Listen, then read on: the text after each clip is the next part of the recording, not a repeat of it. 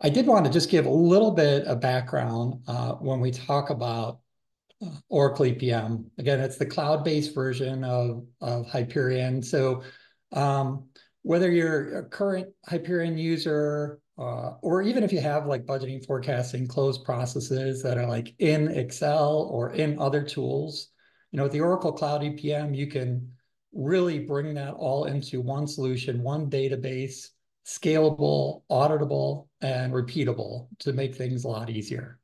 The other thing for folks on the line, if you're not using a current solution for some of this, or you're considering, your current Hyperion instance or Excel-based process or competitive solution, and you're using an Oracle ERP, there's been a lot of communication around moving ERP to the clouds, whether you're PeopleSoft, eBiz, or GDE, or SAP, you name it, and you're curious about the cloud. A lot of organizations will start with EPM because it's a much quicker timeline, and you kind of get a taste for what it's like. So something to consider. Not as big as potentially a Fusion implementation. These implementations can go in weeks. So things to keep in mind. Just a little more background on EPM and what it entails. So it's really a suite of cloud-based tools. So it's not just one thing. If you're using Hyperion or a cloud-based tool today, it's not just a budgeting solution. It's not just a consolidation solution, although those are two of the main things people use it for. It really helps with a lot of different financial and accounting and operational processes. So whether it's measuring profitability and reporting, and that's what I'll get into a little bit today, the whole close process, and not just consolidations, but things like account reconciliations, tax filings, things like that. And just aligning the organization too. I'll talk about that in just a second. But historically, it's always been known as tools for helping with the planning and the forecast, or with your close and consolidation process. When you say Hyperion out there, a lot of people still think of those consolidation and reporting tools that used to come with. Now it's all part of one suite. So you decide what you want to deploy. And included in all that is the reporting aspect, which we'll get into today. Even some things around the ability to align the organization. So if you add a new account in your general ledger and you want to add it into 2 or 3 other systems, you can have this, some of the tools in the suite help align all those processes and help with the governance around it. And then, of course, the platform itself, all being hosted by Oracle, everything is updated monthly for you. So all the hardware, all the updates, all the upgrades that you've gone through in the past, all that goes away.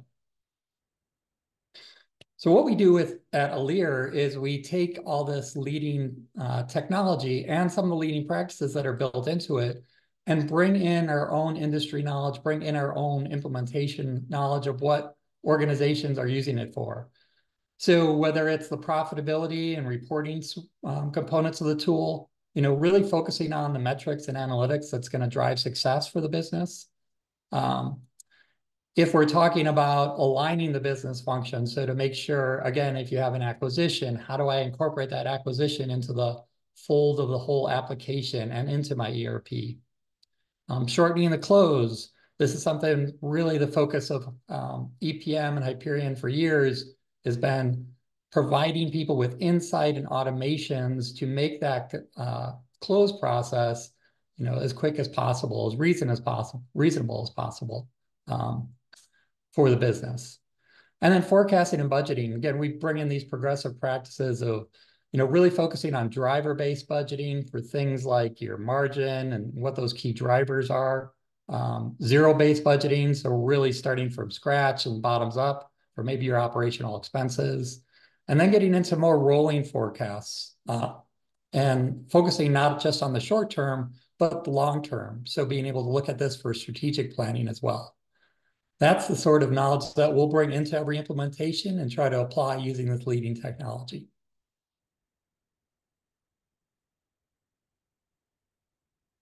So again, we'll often get the question, well, why do I want to move to the cloud? And some of these things we touched upon already, but the total cost of ownership. So when we talk about the ownership, it is things like the servers that you maintain, the updates and the upgrade implementation costs that you might pay for. All that goes away with this cloud-based solution. It does use a lot of best practices built into it. It comes built with rolling forecasts, and it's up to groups like ourselves to make sure that we're applying that correctly and bringing that into your fold. And then enabling a more agile organization. What's really neat about the cloud is, there's these data centers that they have out there, but as a user, all you need is a browser, and you could start, looking at reports, start doing analytics. You can even start entering your budget directly on your phone, and whether you use Apple, Android, Microsoft, doesn't matter. It's just using the browsers of those tools to start interacting with it.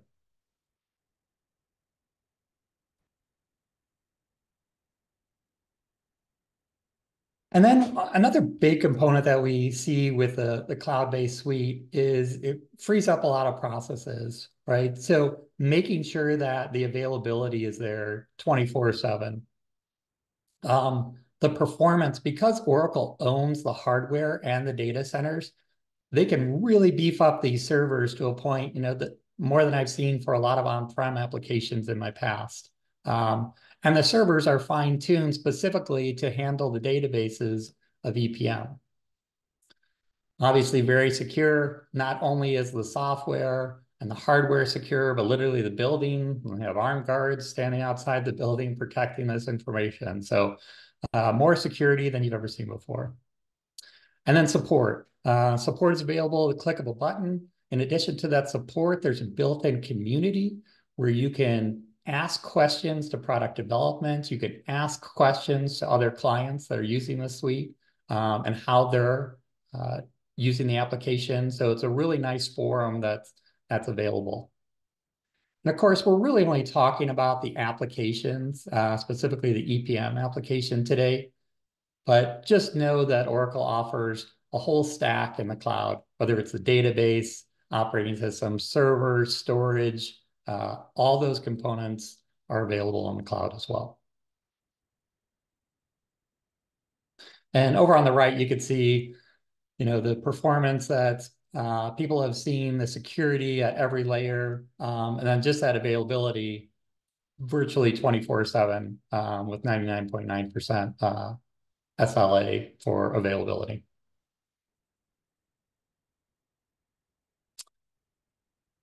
So that's a quick run through of, what is EPM Cloud? Why would I go there? What are some of the benefits?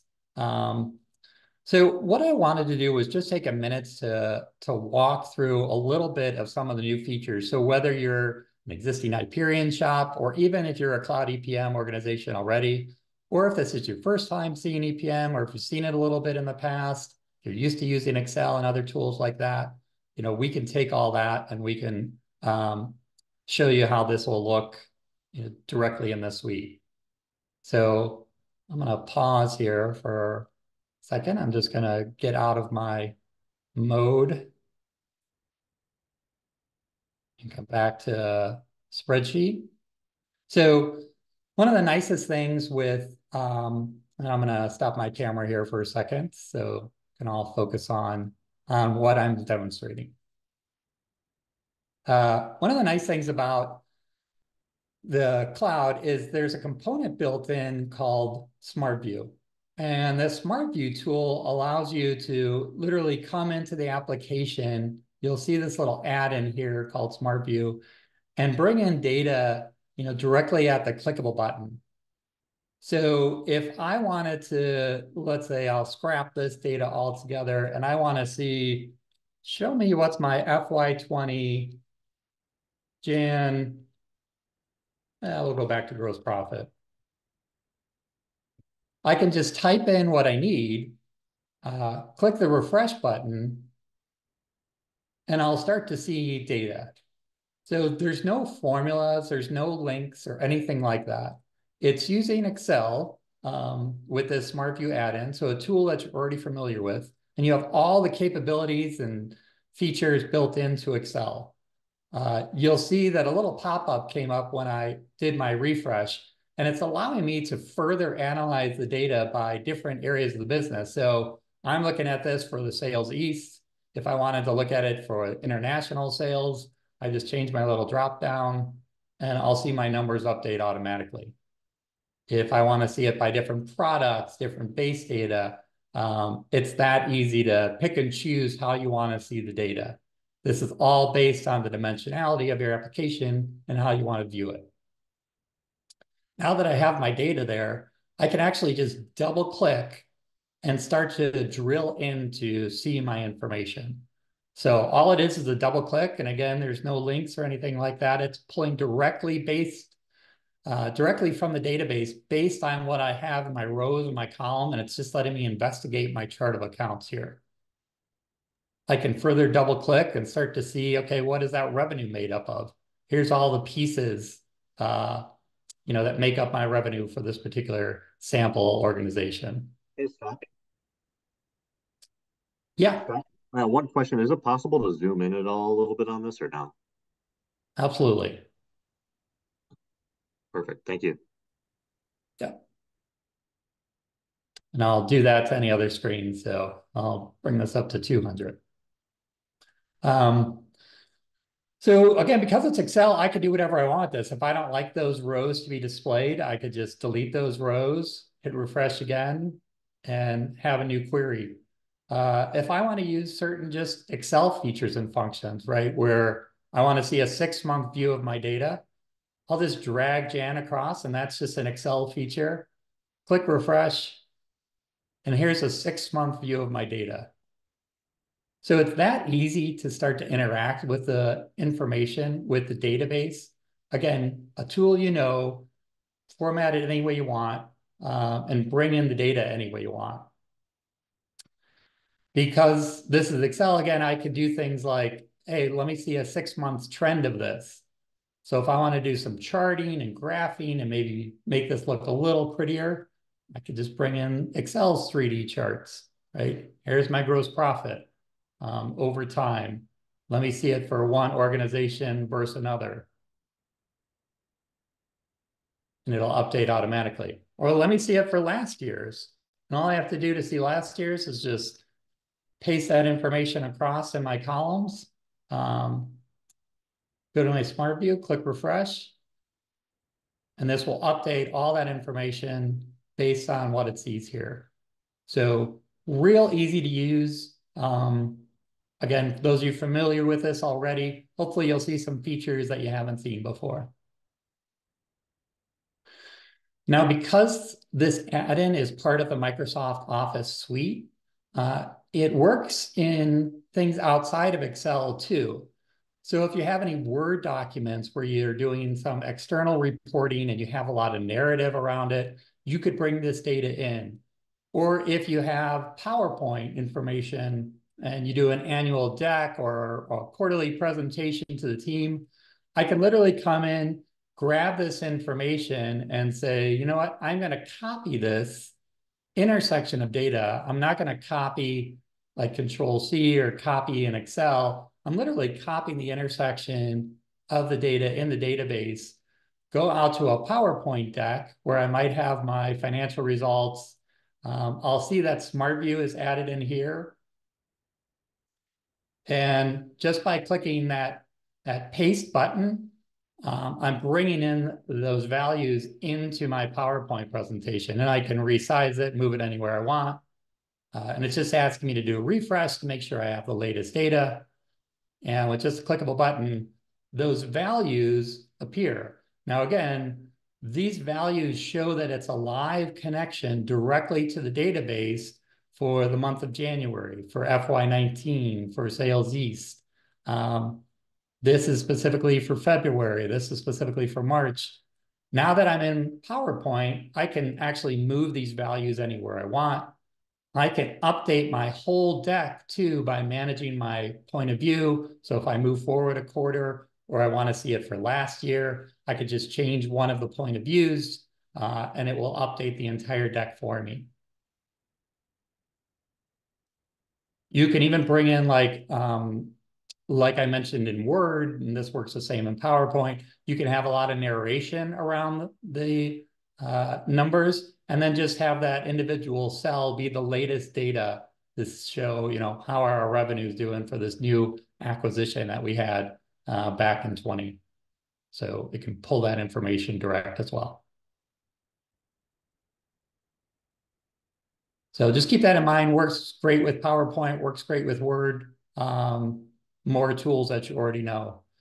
Going back into the Excel world, I'm showing something that I kind of built ad hoc, but you can also use this for, a little more formal reporting, where you're doing whatever type of formatting you want, and then it's just Excel formatting, just like you're used to.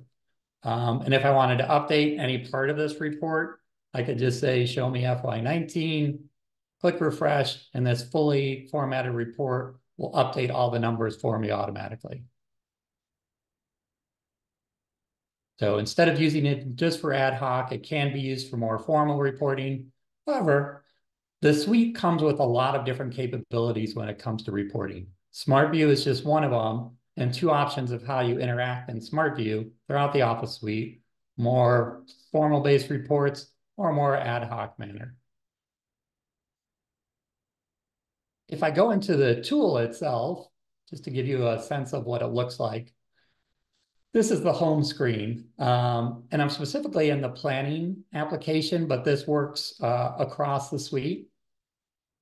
So here I can have things like notes to the whole community, any announcements of what we're doing. You'll notice I have recents where I've recently been, favorites, kind of like most of your browsers would have. And then I have this whole suite of different functionality based on what I'm doing. So if I'm doing budgeting and forecasting, I might need to enter data, but it comes built in with a lot of different features where they've moved a lot of the technical components into the user interface and made it a lot easier to interact with. So whether you want to give users step-by-step tasks to complete a process, whether you want to have a formal approval process, that's all built in. Whether you want to do predictions of your data, there's even an AI component that's built into the application now in the cloud. Or just help educate the team. There's an academy in here with a whole bunch of videos that help you understand how to use solutions like SmartView, how to use the reporting and dashboarding tools. But I'm going to start with just some of the dashboarding that's available. And with dashboards, these are intended to be more interactive. It's using that exact same database that we were looking at in the cloud or in SmartView, sorry, in just a web interface. So if I wanted to have, pretty looking key metrics that help me do better analytics on my operating expenses, I'll show just an example of that. In this view, I'm looking at my operating expenses to compare my plan to my forecast to actuals. How are we doing, from previous years? How are we looking from our targets? The second group kind of does a breakdown of our expenses. Are we forecasting appropriately? We might be over forecasting for some things compared to how our actuals are coming in. So it gives you that insight to really think about as you go forward. What kind of trends am I seeing with things like our expenses? And obviously this could be for margin, this could be for operational data, it could be for your headcount, you name it.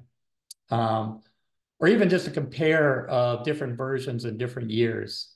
So what's nice about these dashboards are they're completely interactive.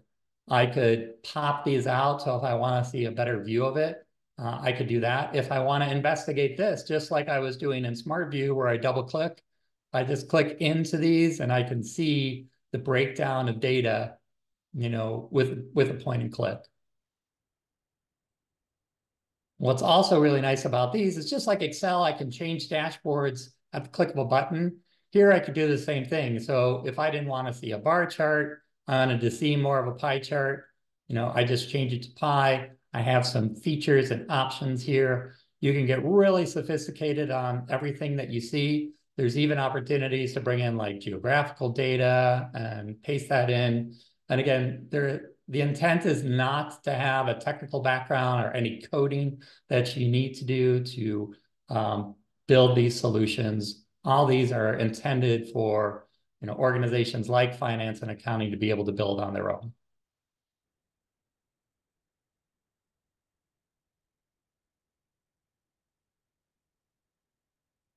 So from a dashboarding perspective, pretty easy to create. If you can create rows and forms in Excel, you can create these dashboards the same way here. It's just a matter of kind of getting the dimensionality or the key components of the application that you want to be brought in. So whether that's looking analytics by customer or by vendor or by cost center, profit center, by product, you name it, we can bring any of those components in, and that's what we've seen with a lot of organizations is bringing all those details in. So along with these types of dashboards on SmartView, there's another option here called reports. And I'm just scratching the surface on some of the reporting features that are available and giving you just a taste of each one. But these reports are generally used for more formal reporting and for distributing reports. So if you have a bunch of users who every month need a deck or every quarter or every year need a set of reports, whether it's the annual operating plan, annual budget, your quarterly close information, your financial package for the month, all those reports can be built in here. And there's some of the solutions offer out-of-the-box reporting with those. But just to give you an example, since I'm in the budgeting world, is bringing in like an income statement from a budget perspective. Again, you could put in logos, but a user, again, could just have a link to the web, click a button, or even bringing this up on their phone where they could start to see what the data looks like. And again, I can change this to any year I want. I can change this to any entity I want. And you can make these somewhat drillable. So I can click in, but I'm not giving the user complete ad hoc capabilities. I'm giving them specific views that I want them to see. This way, they're not doing anything, necessarily on their own. With all these reporting tools too, I can download these as PDFs or distribute them as PDFs. I could download it directly into Excel because we all know some people just like to see the data in Excel at the end of the day. That is an option.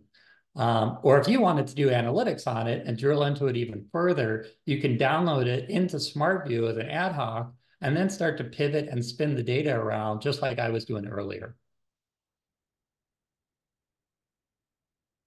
Along with these reporting tools and reporting views, there's a bursting option built into it where I could burst a book of reports or I could create my own type of burst. And again, instead of having that an automated process behind the scenes, administrators and users could actually create these bursts any way they want. So this is something that's just available in the cloud. Excuse me. You pick the report you want. You pick the point of view that you want people to pull from. So maybe it's the current year. You determine if you want it sent out as a PDF or as a spreadsheet. And then you determine what the email says that they're going to get.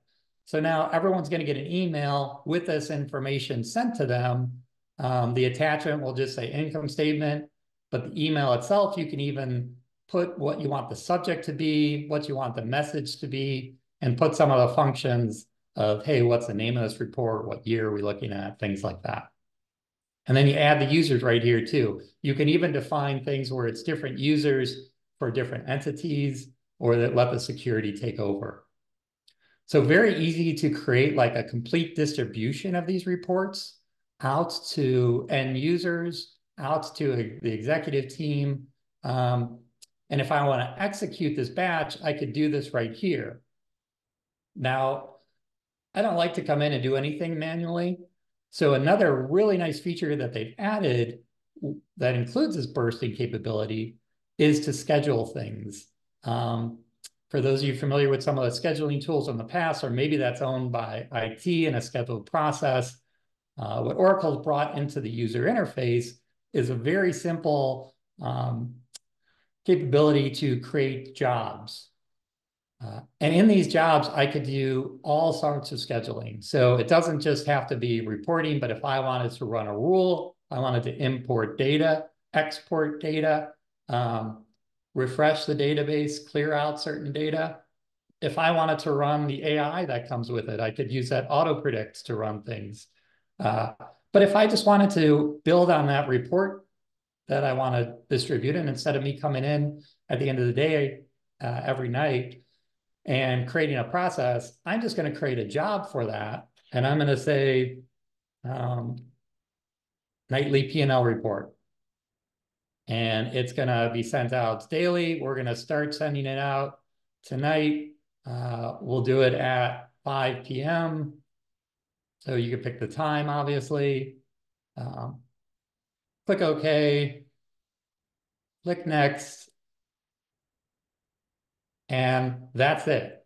So now that report is going to run and burst out to anyone I put in my list in the report list. But I just scheduled a job that will run as a regular process. Again, I don't have to do anything around that. It's finished with this last step. So some nice features, right in the solution that allow you to schedule those jobs right here.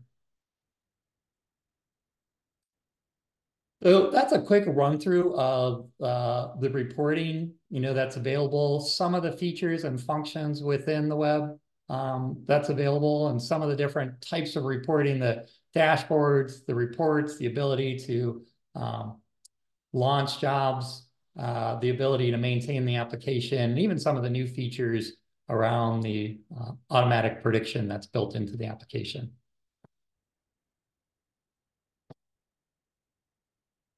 So I'm going to pivot back into the PowerPoint real quick here, and just give you some key takeaways, that we want you to remember as a part of this overall presentation.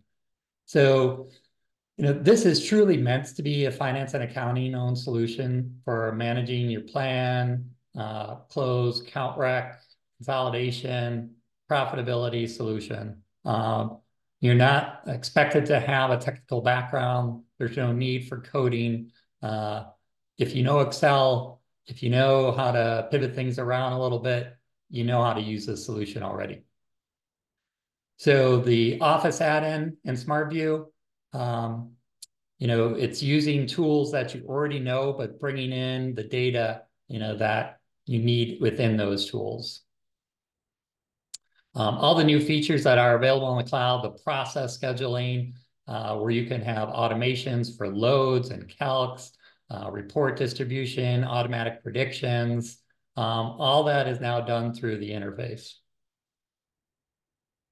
So we do have some real simple migration options. If you are an existing Hyperion shop and you want to move to the cloud, it can be pretty easy to move those that suite. We've done it in as little as 6, 7, 8 weeks for a couple organizations, just taking what they have today and moving it over to the cloud interface, and then coupling that with a couple tweaks to their current app to make it fine-tune and a little bit of additional training. And last, it's a great way to kind of dip your toe into the cloud. So if you are thinking about your ERP or HCM solutions, moving those into the cloud where it might be a little bigger opportunity. Sometimes these reporting solutions, these close, consolidation, budgeting processes could be a little simpler. So it allows our implementations to be generally speaking, a little bit quicker. So good way to kind of dip your toe in. So those are really my 5 key takeaways. And that kind of ends my part of the presentation here today. We did want to move on to just, I think, one other poll question, Chris, I think you have for the team. Yeah, that's correct. So here's a poll number 2. If you could answer this. So basically, we want to do a follow-up, almost like a series on EPM. And obviously we could have, if any of you would like to have a more specific conversation about your specific company and a demo or a conversation, like we can do that. But we are going to turn this into a little bit more of a series. And if there's any topics here that you would be interested in learning more about, we listed a couple here with a budgeting and forecasting deep dive, AI within Oracle EPM, account recon deep dive, or all smart view capabilities. So as I mentioned, I think based on maybe some of our responses here, it might lead us into what we want to maybe go do first in our next series. But again, we can always break away for a specific company conversation if you ever would like to as well. So we'll wait here a couple more seconds for the results to come in.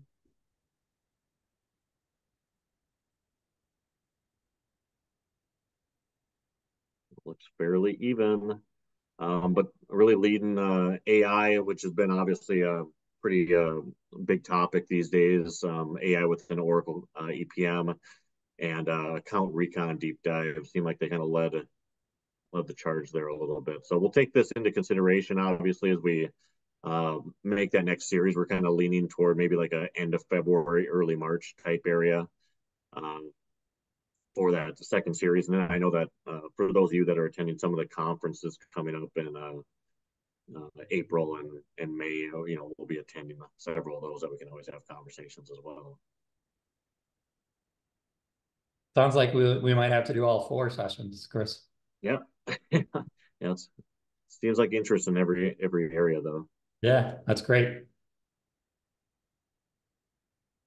If you'd like to move forward to the next slide there, Scott, and then also if anyone has questions, please start inputting them in the chat. If you have any questions that you'd like us to address today, we can use this time for some Q&A.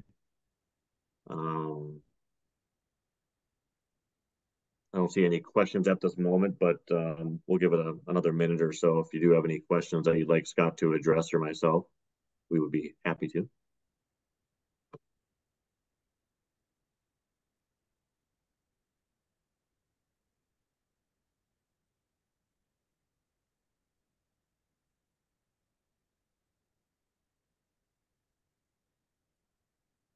Otherwise, okay, we'll move it forward then and kind of cover the last couple slides. If you have questions, obviously you can reach out to us as well or continue to put it in chat, but we're about to wrap up here, Scott. So if you want to go to the next slide. I think in the Q&A section, I do see a couple Q&A, not in the chat, but in the Q&A button there. Oh, there we go. Yeah. It looks like one, can we share the deck? Yes, would be the answer to that. We will have a follow-up. Anyone that registered for the event within the next couple of days will receive an email reply that also will have access to the recording as well that you can forward and you can share with any others or watch again at your own time. So we can share the deck. Another question is how can this help with manual reconciliations? And sorry if we covered it, but Scott, can you address that? Yeah, I really just skimmed the surface on account reconciliations by mentioning it a couple times. So definitely something we could do a deep dive on as one of those 4 topics.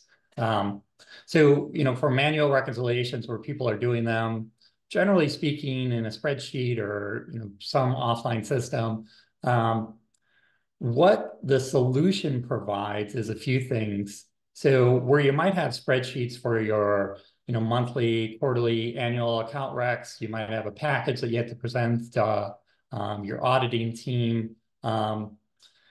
What the solution can do is really control and contain that process, scale it so that you can have different processes for monthly, quarterly, annually. It comes pre-built with an auditing package and different types of reporting that you can use for kind of finalizing your account rec. It can be built into your overall close process too, and you can have all the different tasks necessary for the account reconciliation. It has a workflow built into it, so I can see who my reconcilers are, who my approvers are, and give access to anyone else who might need visibility to it. And it just takes that whole component out of Excel, out of spreadsheets, where there's risks with auditability, there's risk with scalability, and there's just risk with overriding data that maybe you shouldn't. The other really nice thing with the account reconciliation solution, again, I'll try to keep this short, is you can build rules into it. So based on certain attributes or characteristics, rules that would say, if there's a variation of $1 or 50 cents, or there's no balance change, automatically reconcile this item for me. There's also a matching component built into it, which is really nice, that allows you to take detailed transactional information, let's say from a bank statement, and bring in all your subledger, details and match those transactions automatically using some of that AI capabilities, and then just give you the output of here's what didn't match, or give you the opportunity to match those right in the application. So not only is it repeatable, auditable, rules can be based, but the matching component that's built into it too can really help with the details and help you find those discrepancies between your data before before they kind of rear their head. Perfect. Thanks, Scott. One additional question was, can you go to cloud for EPM and not with your financials? And that's a really good question. The answer is yes, and I think that's why a lot of people are looking at whether you're on Hyperion and moving to a cloud solution, or whether you're using an Excel or a separate secondary op.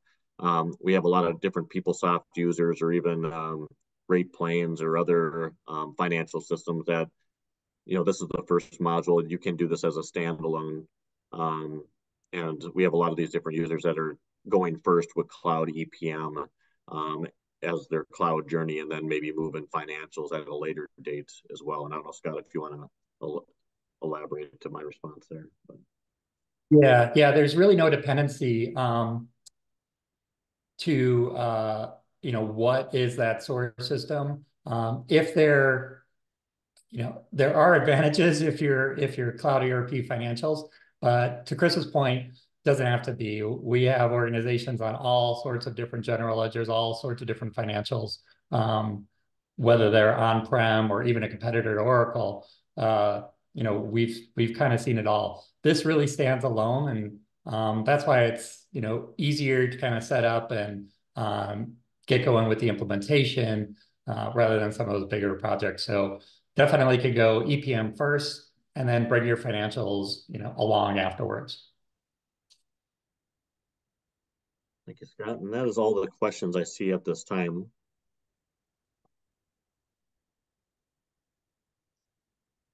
So in wrapping up, I know I mentioned this earlier in the presentation, but you can follow us at Elire Inc. We have other social platforms that you can follow us on, between Facebook and Twitter and YouTube and LinkedIn and etc. We have a really strong website at www.elire.com, where we actually have all of our different cloud practice areas, including some specific EPM and success stories that is really well detailed. If you're kind of wondering yourself on, what other customers may have done this and what was the story along with it, it'd be a good way for you to maybe start to look into that. Otherwise, you can reach out to us as well, and we can always have Scott and myself, or Scott, just follow up and have a separate conversation of what you might be thinking, and maybe give you some guidance along the way. So just want to thank you all for joining today. Again, to follow will be a recording and a deck to be able to view at your own time. And again, let us know if you have any questions, and have a good rest of your day. Thank you, everyone.